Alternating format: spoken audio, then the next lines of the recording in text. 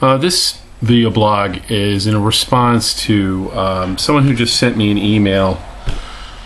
I got it when I was on the bus. I had gone for a run and apparently had emailed me. It was in regard to yesterday's economic update from May the 4th. And it was in regard to, sorry, I'm wearing my running glasses, so that's why I look like, I don't know what the hell, Anyway, sorry. In regard to my statements about Timothy McVeigh, and that the difference between he and I were basically motive and opportunity. My answer is, John, what are you talking about? What do you mean by Timothy McVeigh? You have to understand, first of all,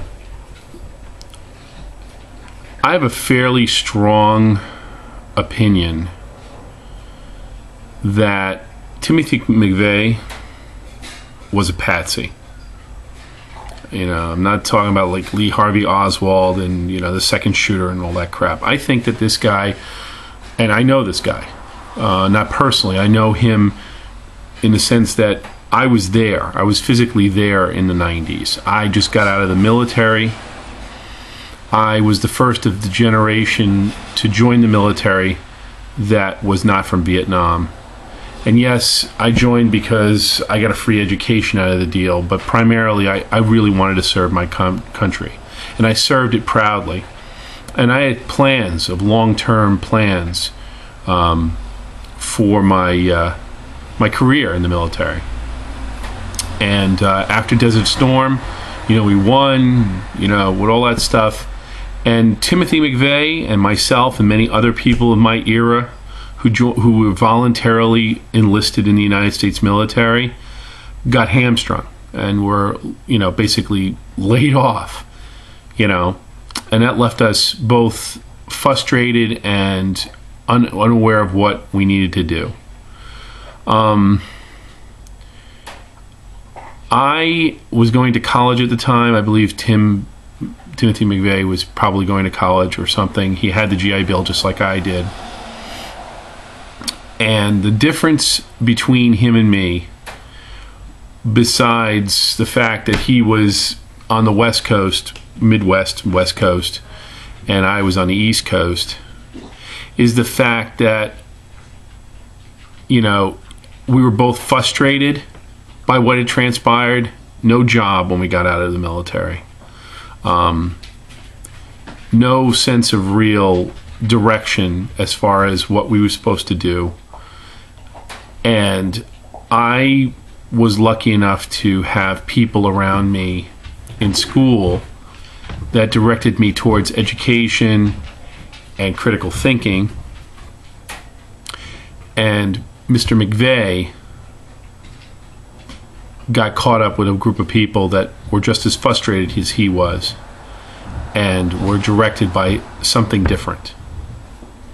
I honestly and fully believe, just as I believe that Randy Weaver was hooked up to, screw up an organization that the government found too risky, regardless of what your opinions are on the Aryan Nation, and mine, I'm Jewish. But it's funny to find that, Timmy there was, you have the Randy Weaver situation followed by David Koresh and Waco, and this very messy trial going on with Randy Weaver, which he gets acquitted because of the botched up circumstances by the government and obvious entrapment. And the government needs to somehow, look like the white-hatted good guys, the constitutional, purveyors of the law, and they create their own terrorist.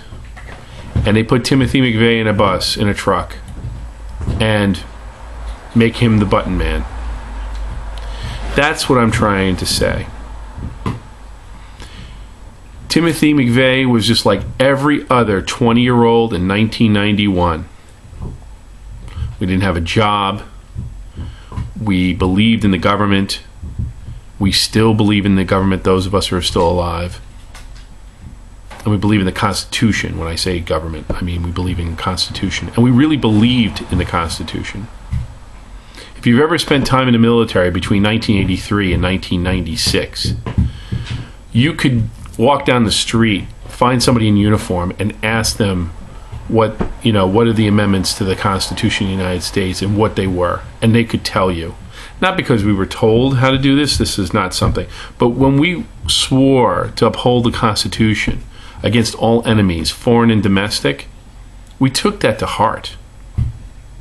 Some of us, like me, had taken more of an academic leaning and focused our studies, and here we are. I'm 41 years old.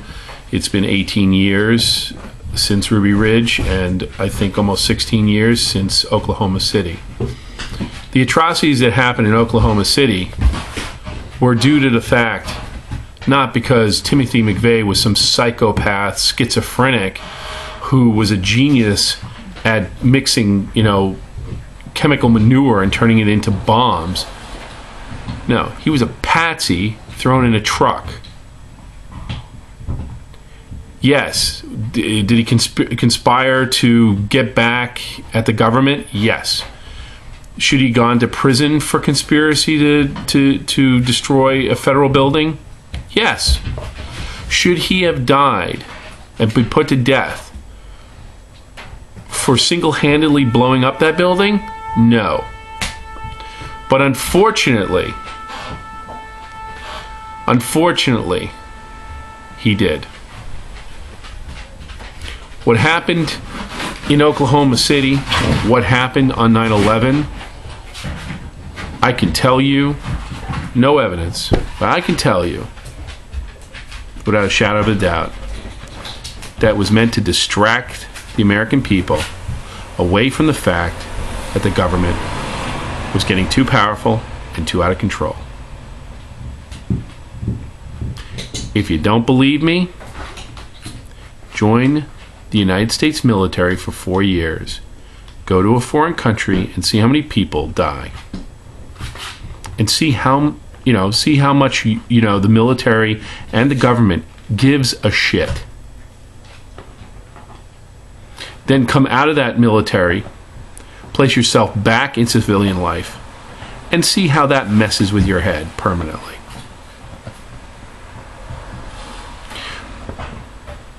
Now, unfortunately or fortunately, this person who made the comment on my previous video is one of the few, if only the one.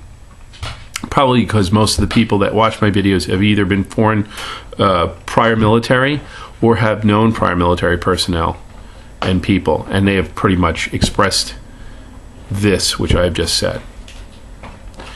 I do not condone mass murder and killing of children. But this government has done it. We have seen it on CNN. We have celebrated it and cheered for it. We, the American people, are just as guilty as you may think Timothy McVeigh is guilty of killing innocent women and children. We all have blood on our hands. The only difference between Timothy McVeigh and me, as I've said in the past, is that I was in the right place at the right time, and people directed me away in my moment of frustration from possibly hooking up with extremists and directed me towards education and towards enlightenment. That's the point I was trying to make. We are all possible Timothy McVeighs. And it's all it takes is a couple of people, a couple of undercover government agents to get your head rolling.